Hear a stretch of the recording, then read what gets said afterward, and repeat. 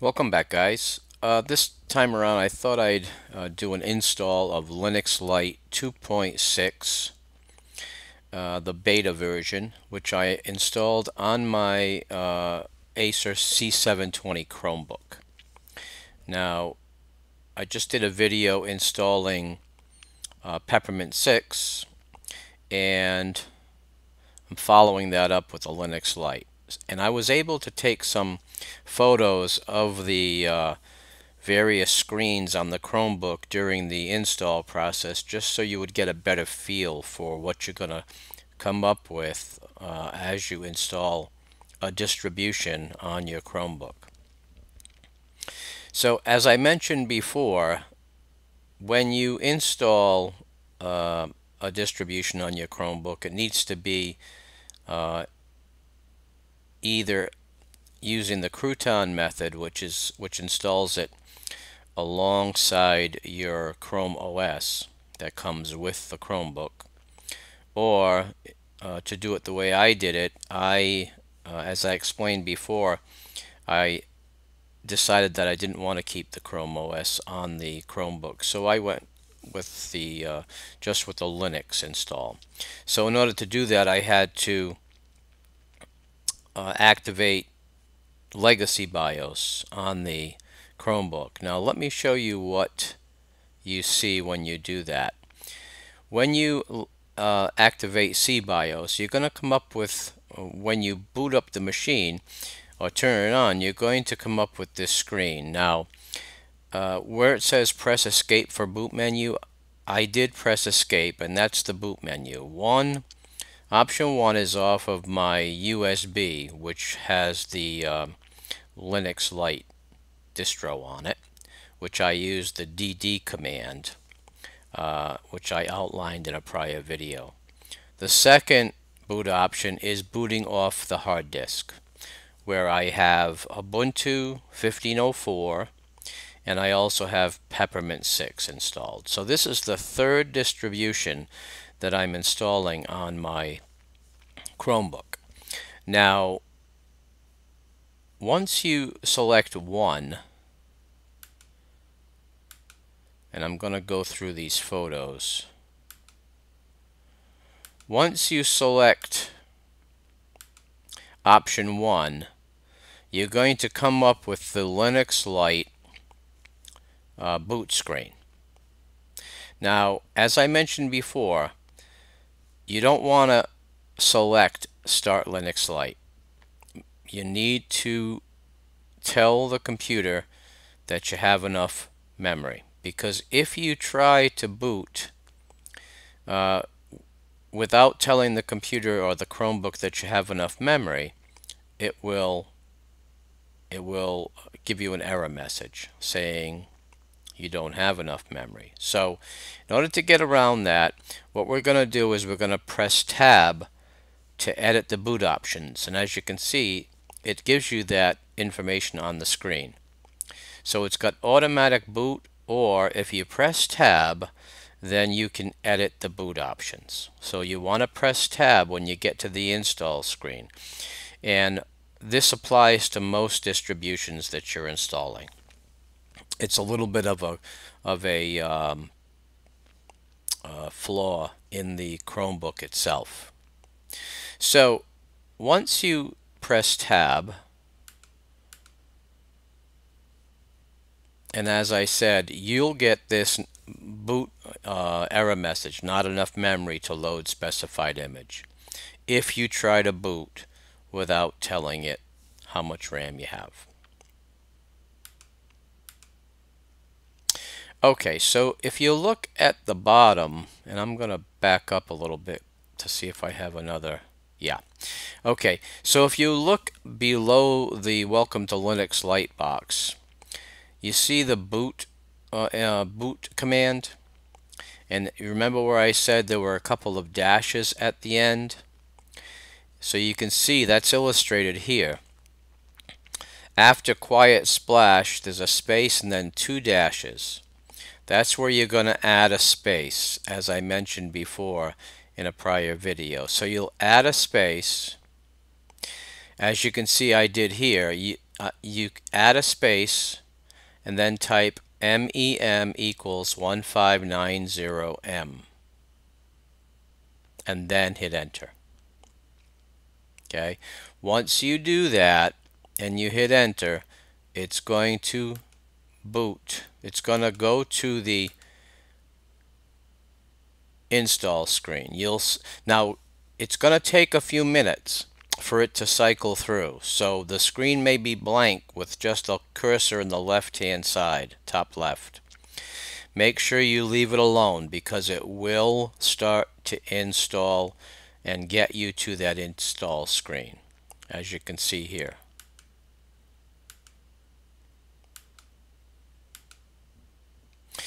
And once you let it go through its process, you'll be facing the Linux Lite install screen.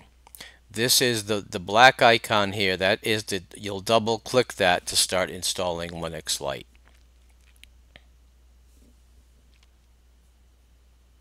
And then just follow through. It's a standard Ubuntu based distribution install.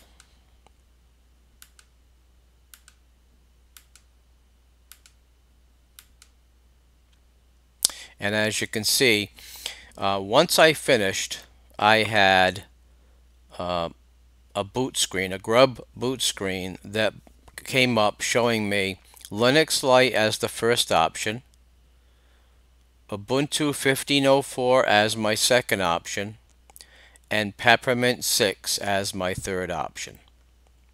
So you can see it did configure to show all three options on the grub boot screen.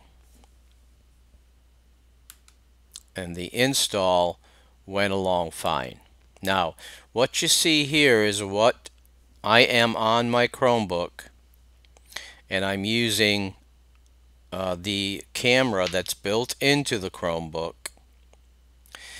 I'm still having a couple of issues. One is the microphone.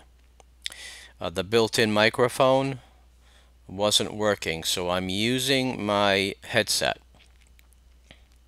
plugged into the USB on the Chromebook. So that's one issue that I'm still working to resolve. The other issue is the volume up and down keys. Now what I did is I was able to map the brightness to the brightness keys on the Chromebook keyboard, and I'll show you that. As you can see, the brightness is going down, brightness back up. The brightness keys on the keyboard work fine. The volume up and down and the mute is not working, but it works from within the menu. So you can activate from within the menu, as you can see. You can mute it, unmute it, raise it, and lower it. But the keys, I have not figured out how to map them. Now, as far as the brightness keys, what I did is on your Chromebook, you'll see at the top row the escape and then a left arrow and right arrow. After the escape key, that's when your F keys start adding. So the left arrow is F1, the right arrow is F2. There's like a refresh button, that's F3. And then if you follow up the keyboard, it means that the brightness lower key is F6 and the brightness raise key is F7. Now I want to show you how I map those. And let's see.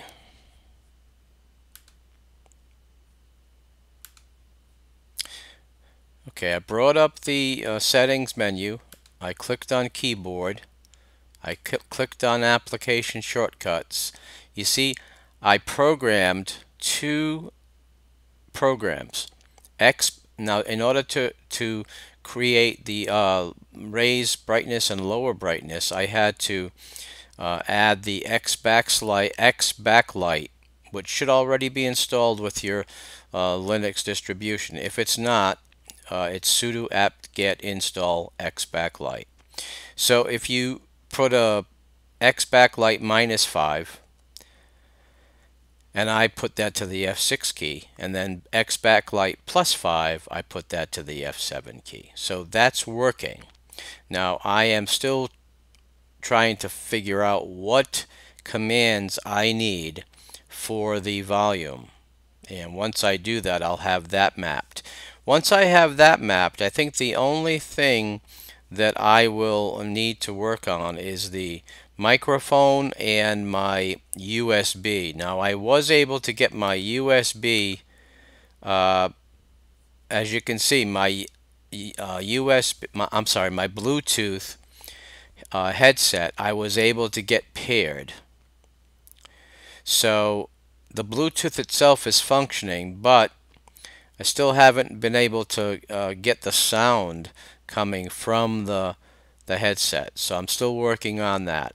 Other than that, I have a fully functional Linux Lite distribution on my Chromebook, as you can see. So there is really only a couple of issues, and I'll have this thing working as it normally would on your desktop computer. So if you have any questions, guys, just post them in the